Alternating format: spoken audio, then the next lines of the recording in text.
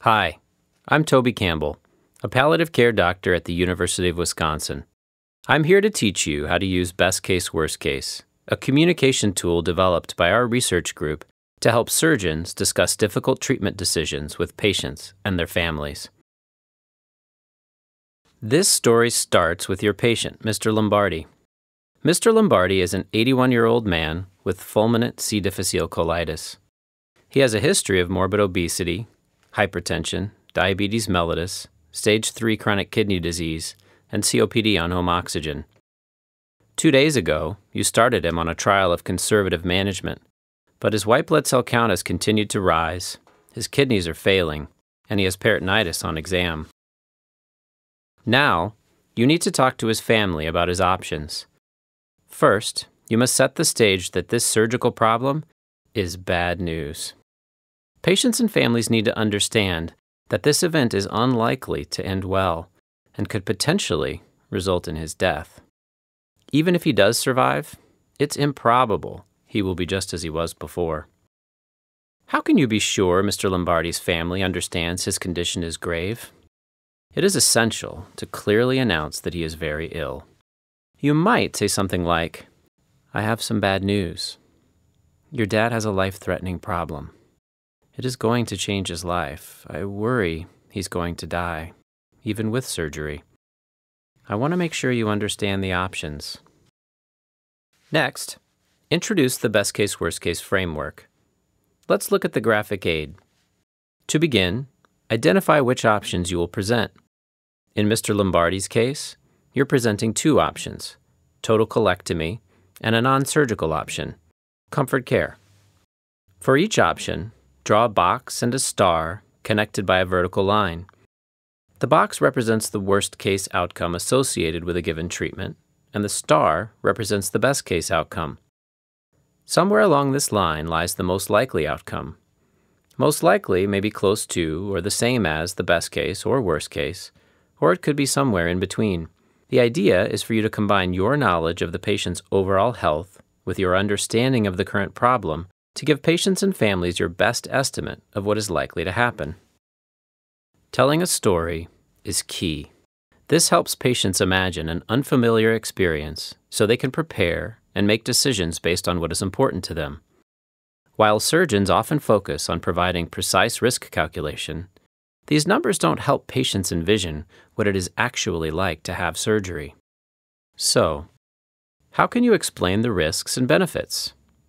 By translating the statistics you know into stories. Instead of talking about a 20% risk of renal failure and a 35% risk of stroke, tell a story about what a patient's life might actually look like if these complications occurred. You show the probability of these events by where you position the most likely outcome on the line between best and worst. Pull out key elements from your story and write them on the graphic aid. During a busy day, this seems time-consuming, but it is critical. Patients and families will refer back to this graphic aid in order to deliberate about options after you have left. Let's get back to Mr. Lombardi. If you operate on him and everything goes really well, in your best-case scenario, what would his recovery be like? Would he be able to go home again? Tell the story. If everything goes well, he will have a big operation to remove his colon, and his stool will come out in a bag. Afterwards, he will be critically ill in the ICU for a number of days. He will need a breathing machine, and he won't be able to talk. In the best-case scenario, we would remove the breathing tube a few days after surgery, and he'd stay in the hospital for another week or so before going to a nursing home, where he'll have to work hard to regain his strength. If his luck continues, he may even be able to go home again, but he will be weaker, have a bag for his stool, and need a lot more help. Let's consider the worst-case scenario. For Mr. Lombardi, the worst case is clearly death after prolonged critical care. So in the worst case, he makes it through the surgery, but he returns to the ICU and is very sick. His postoperative course will be rocky. Maybe his kidneys won't recover and he will need dialysis. Maybe he'll be dependent on the ventilator to help him breathe. He will develop complications that he can't overcome. And ultimately, he never wakes up enough to talk and he dies in the ICU a few weeks after surgery. Patients often imagine the worst-case scenario as dying in the operating room. It's important to explain what the worst case actually looks like, because a prolonged death in the ICU may be much more agonizing.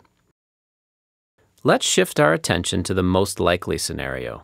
To illustrate this, put a mark somewhere along the vertical line to indicate where this outcome is located in relation to the best case and the worst case, which, for Mr. Lombardi, is down here. It's important to acknowledge the patient's baseline health and note that surgery will not help his underlying diabetes, lung disease, or mobility issues. Keeping this in mind, you say to Mr. Lombardi's family, most likely he'll survive surgery, but he will be pretty sick and in the ICU. He will need a breathing tube, especially because of his COPD, but we can get him out of the ICU after a week. He will likely suffer setbacks that will keep him in the hospital for another week or so. Ultimately, I think we can get him to a nursing home, but he will be much weaker and need a lot of nursing care. Surgery will be hard on him, and he was just barely making it before this happened. I don't think he will ever be independent again, and I expect that even with surgery, he may only live a few more months. As physicians, we know that Mr. Lombardi's comorbidities and acute illness predict a nearly 70% one-year mortality. Best case, worst case helps you translate your knowledge of this important statistic. Telling stories about the range of possible outcomes allows patients and families to visualize what might happen in a way that numbers alone cannot. Now repeat these same steps, describing the best case, worst case, and most likely outcomes for option number 2. For Mr. Lombardi, this is comfort care.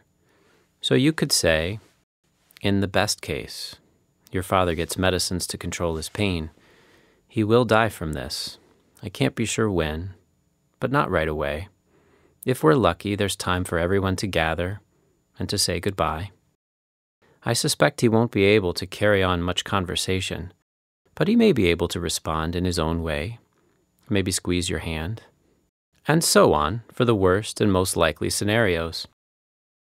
Next, listen to what they say about the outcomes you just described. Ask them, how are you thinking about this? To reinforce this critical point, write at the bottom of the graphic aid, what is important to you now? If Mr. Lombardi's family simply says they want him to have surgery, that is not enough data. You might reply, okay, I'm glad you've come to a conclusion, but help me understand how you made that decision. How are you thinking about this? Access to this thought process is essential. When you know what is important to them, you can be sure that your recommendation is truly aligned with your patient's values and goals. Once you've elicited their preferences, the final step is to make a recommendation. It is not okay to simply present the options and expect your patients to choose. Your job is to match your knowledge about disease and treatment with their knowledge about what is valuable to the patient. Hopefully, after a conversation like the one I just demonstrated, Mr. Lombardi's family is able to tell you what he would think or say about the outcomes you described. Perhaps he fears being hooked up to a machine.